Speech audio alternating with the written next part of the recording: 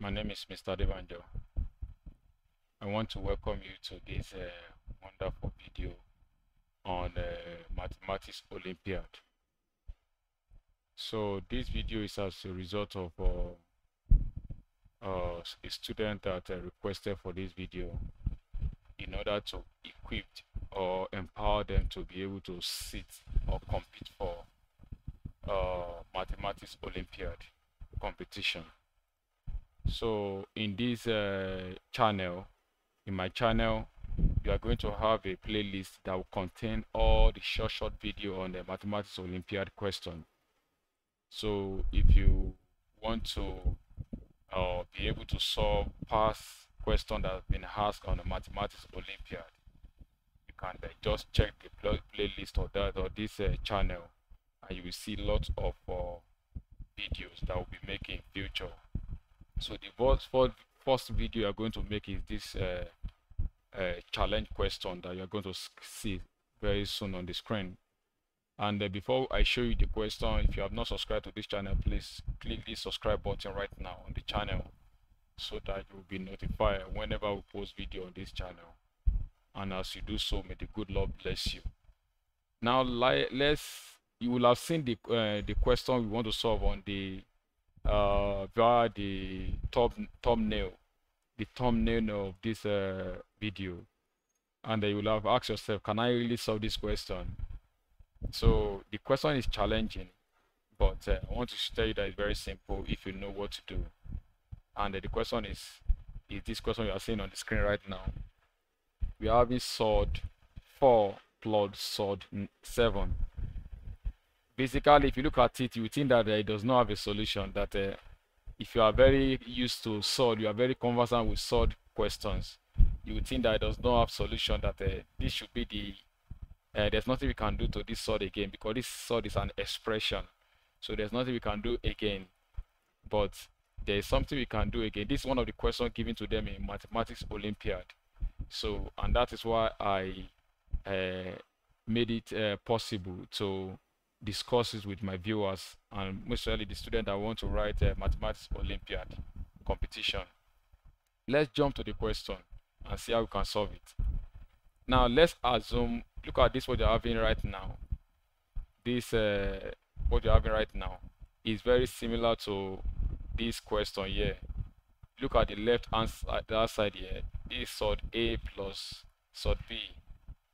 So it's very simple it's similar to this question, and but I just want you to use this one to express this, so that when you have this, you know what to do. Now here you're having the whole solved is covering this A plus solved B. It means this can be expressed in this format, that anytime I have something like this, I can write it at a solved open bracket A plus solved A squared minus B over 2 plus solved A minus square root solved A squared minus B over 2. This one look like a difference of 2 squares. Now then this plus we are having at the middle here is this plus here. So if you have a minus here, technically this one become minus, everything remain intact. So I have solved open solved A plus solved B. Don't forget that this solved here is covering both A plus solved B.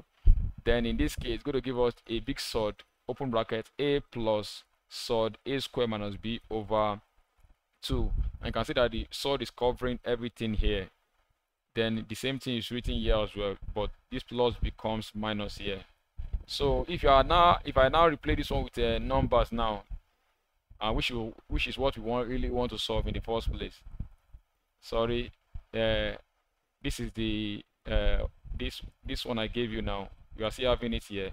Then if you now want to solve solved 4 plus solved 7, which look like what you're having here, so you can replace your A with 4 here, plus square root solved 4 squared minus 7 over 2 plus solved 4 minus solved 4 squared minus 7 over 2 as well, which is as a result what you are having here.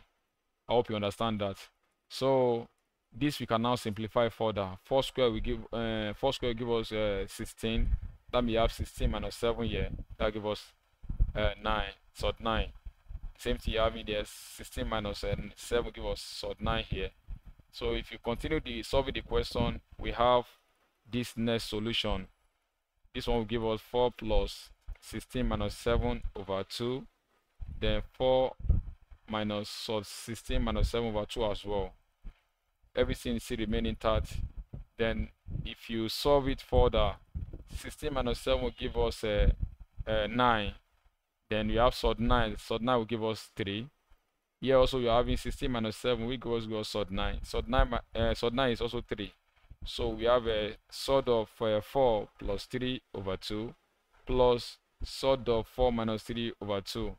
So what is 4 plus 3? 4 plus 3 will give us 7 over 2 here. Then 4 minus 3 will give us 1 over 2. So that means technically you'll be having sort 1 over 2, no, 7 over 2, pardon me for that, plus sort 1 over 2. So which is, when we simplify sort 4 plus sort 7, it gives us sort 7 over 2 plus sort 1 over 2. You can demonstrate this one, you can press this one on your calculator if you know how to press calculator. And it's going to give you like 2.5 something. If you also simplify the right hand side also with your calculator, you're going to give out the same answer. So that means when you simplify this sort 4 plus sort 7, it's going to give us sort 7 over 2 plus sort 1 over 2. So that's the solution to that question, this question given to them in Mathematics Olympiad, where that they are to simplify. So we are going to, the next video you are going to see after this video is the same question, but the question is more bulky than this one. We are going to apply the same principle, but it's more bulky than it involves more other terms than this one. So I want you to stay tuned for that video so that you can check the video also. So don't forget, if you have not subscribed to this channel, please subscribe right now by clicking the subscribe button, and I will see you in the next video on Mathematics Olympiad. Thank you and God bless you.